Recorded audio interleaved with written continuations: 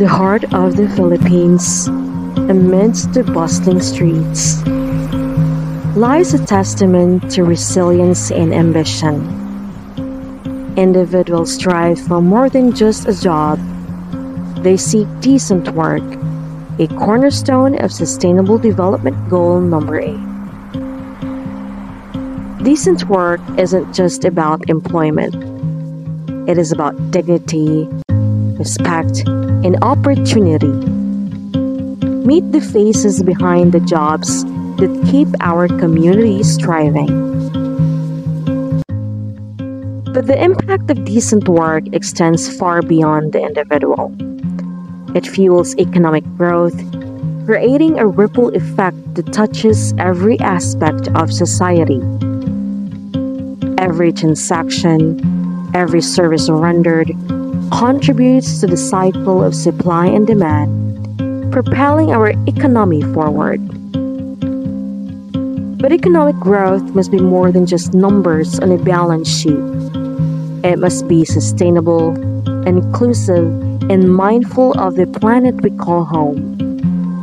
We must safeguard labor rights, eradicate modern slavery, and put an end to child labor. Only then can economic progress truly benefit all.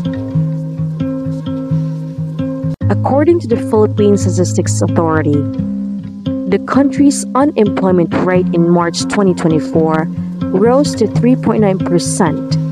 That's an estimated 2 million individuals aged 15 and above without jobs. In terms of employment, the services sector stands out, employing the highest number of people at 61.4% of the 49.15 million employed persons. Most of these employed individuals work as wage and salary workers, comprising 64.2% of the total workforce in March 2024.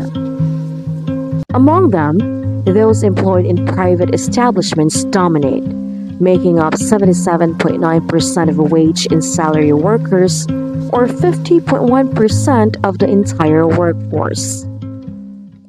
As we work towards a world where financial progress creates decent and fulfilling jobs, let us remember, the path to prosperity begins with empowering every individual to thrive.